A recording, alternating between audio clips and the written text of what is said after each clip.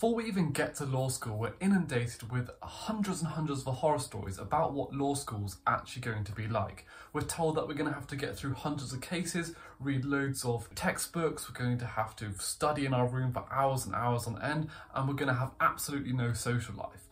But I'm going to tell you in this video that all of this is completely untrue. So stay tuned and let's get into it. Hey friends, welcome back to the channel. My name is Gareth and I'm a law lecturer based in the UK. And before I started university, I remembered all these horror stories, all these scare tactics that were thrown at me by law lecturers and by students who wanted to tell me how difficult their law degree actually was. But having done the law degree myself now, I realised that what they told me just simply wasn't true. So in this video, I'm going to break down 4 different components from your law degree that you shouldn't be afraid of. So firstly, I'm going to be talking about the general difficulty of a law degree and how you shouldn't fear that. Secondly, I'm going to be talking about the general structure of your law degree in terms of your lecturers, your lectures and your seminars. And then thirdly, I'm going to be talking about your reading lists and how people want to make you very, very scared of the amount of reading you have to do, when in truth, it's not so bad. And finally, I want to talk about what happens after university and the particular prospects that you may have following your degree. So the first thing I want to talk about is the general difficulty of a law degree. Now, on paper, law is technically the hardest subject. I think about 10 to 12% of law students will graduate with a first-class degree, as compared to something like mathematics, where about 50% of students will graduate with a first. But these numbers say very little about the substantive difficulty of a law degree itself. It says very little about how much you actually have to read, how much time you have to put into the degree to get the same results. In fact, if anything, I think that maybe math students and physics students, because they potentially have more contact hours, would actually have to put in substantially more work than you would to get a first-class degree, despite there being so many more students getting a first in mathematics and other scientific-based and factual-based subjects. The reason why so few law students come out with a first-class degree is because of the subjective nature of our degree in comparison to the very factual, objective-based nature of scientific and mathematical-based subjects. Put another way, you can't just learn the law and write down the relevant laws and hope to get a first-class degree at the end of it. You actually have to have the ability to critically analyse and think about the law and what it means in context. Now, this is less of a legal skill than it is more of a reasoning skill and an ability to think outside the box. It's those law students who can understand the law at this deeper level, who can critically analyse what the academics are saying, can sort of form their own opinion about the direction of the law, that are going to ultimately succeed. So be bold enough to just use your brain a little bit and just form an opinion. It doesn't require any deeper knowledge or deeper learning of the law itself. It just requires you to be an independent thinker, and that's how you get a first-class degree in law, and that's the difference between the 10% who do get a first and the 90% who don't. I now want to talk very briefly about the general structure of your law degree, and specifically I want to briefly mention about the lectures and seminars. Now, when it comes to your law degree, you are going to have very few contact hours, and the contact hours that you do have aren't going to have much of an influence on the outcome of your degree. Because when it comes to the lectures themselves, they aren't particularly useful, in all honesty. A lot of the lecturers will sort of talk about the law in a way which is very heavy and bogged down, and they don't do any sort of useful structuring of the knowledge that will help you to understand it in a more coherent manner. And so my advice when it comes to law lectures and seminars isn't really to take any notes at all. I think it'd be much better use of your time to just sit there and listen to what they have to say. You simply won't be able to keep up with what they're saying to keep notes. And so a better approach would be to either summarise everything they're saying into a simple sentence, so for every slide you just want to summarise that into a simple sentence, or simply take the pieces of information that you know are going to be critically useful for the exam. Everything else that they tell you can be found within the textbooks, so don't waste your time writing down that information. When it comes to the law lecturers, don't be afraid to contact them during their contact hours and ask them any questions or concerns that you may be having about your law degree.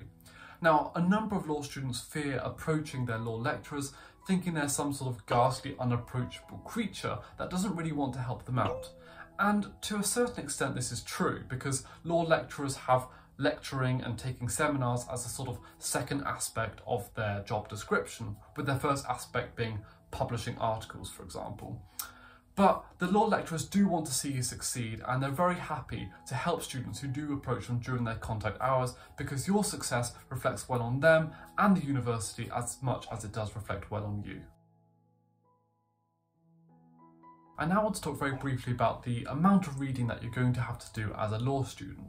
And I think this is something that a lot of law students dread. They feel like they're going to be spending all their time reading books, reading cases, reading articles, and not really having much of a social life at all.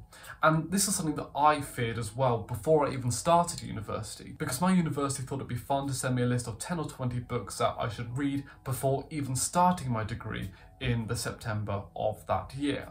Now, I'm not going to lie to you, there is a lot of reading, or at least in theory there's a lot of reading. They do send you probably a list of 10 or 20 different cases to read every week, probably a similar amount of journal articles, and a couple of chapters of your textbook. So it can seem very, very daunting. But I want to make this clear, you don't have to read it all. And in fact, if you do try to read it all, I don't think you're going to get a first-class degree anyway. There's just so much material to take in that you'll overwhelm yourself with information and you won't be able to learn it in time for your exam. So instead, I recommend you being very selective with what you read. When it comes to the cases, 90% of the time, you can just find a case summary online, and that's going to be sufficient. Only read the cases that are absolutely crucial, and the law lecturers will usually actually point this out to you. So only read those cases that the law lecturers have said, you must read this case, and just do those. When it comes to the textbooks, again, I don't think you should really be reading many of the chapters. A lot of the information that you actually need can be found in a condensed form, either within a small nutshell textbook or maybe using my website digestible notes. So again, 90% of the time, discard the textbook, forget about it, it's very information dense, and focus on finding already condensed pieces of information and use that as your learning resource. And finally, when it comes to journal articles, most of the time, the crucial and important piece of information can be found in the introductions and conclusions. So you don't have to spend an hour or 45 minutes reading the whole journal article and trying to pick out the relevant pieces of information. You'll be wasting your time trying to find that information when you could very quickly and easily just spend 10 minutes looking at the beginning and the end of that article and extracting exactly what you need. And finally, I want to talk a little bit about what happens after you graduate. Now, many law students still think that once they've taken on the life of a law graduate, they're going to have to pigeonhole their life into either being a solicitor or a barrister. But this simply isn't true. And I think the majority of law students never take up a career in law at all. So don't just think that once you've become a law student and you've set your life along this path of a law degree, you have to ultimately follow a career in law. Throughout your degree, you're going to have a number of opportunities to speak with solicitors and barristers about their life as a lawyer. Now, I would be wary about some of these talks. Some of the time they tell you pretty misleading information about what life is really like. They'll entice you with all the money that they get and all the fabulous events that they attend, but they won't tell you about some of the horror stories that many lawyers do face. So when it comes to your own career, your own life plan, I would highly recommend you trying to get some of your own work experience within a solicitor's firm or a barrister's chambers, and to really do your own research to see whether or not this is the life for you. At the end of the day, you want to pursue a career that you're truly passionate about, and if you get a career as a lawyer and then later find out this isn't for you, then you've just wasted a lot of time. So use your time at university to actually find out whether or not this career plan is correct, and if it's not, then fantastic. You found out early that you don't want to become a lawyer and you can find something else that makes you truly passionate. The purpose of this video then is really to ensure that you shouldn't let anyone else scare you about what a law degree actually entails. A law degree is just like any other degree. They're going to lead you into it very slowly, and they're going to give you the methodical and correct approach to ensure you get a first-class degree. You've got to tick all the correct boxes and cut corners where you can. Don't just read everything because the lecturers tell you to read it. Don't just write notes because everyone else is writing notes.